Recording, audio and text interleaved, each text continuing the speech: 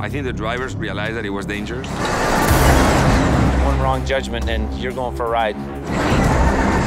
If you push just a little bit too hard, the consequences can be huge. It sounded just so insane and crazy to do something like this.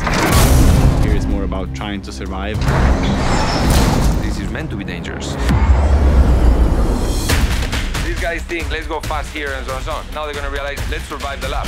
Motorsport has to change. We wanted to take racing to the most remote corners of the planet. I'm here in the middle of nowhere. Go, go, go! Turning a dirty sport into a green sport. In climate change, everyone needs to win, or we all lose.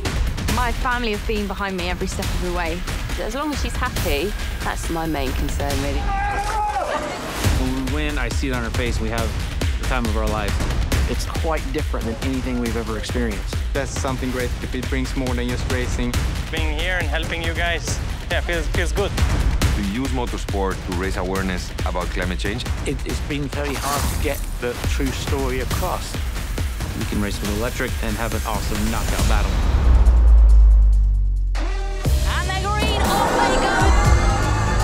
Streaming's pretty wild. Managed to get in front again as he kicks the car really hard. I really don't like to not be the best. Every event has massive challenges.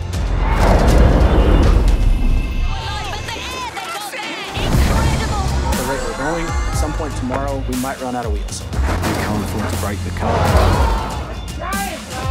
We're really pushing the boundaries of technology. And that innovation is what we need. Looking for a way through, lifting massive off. This is risky, this is serious. This is completely nuts.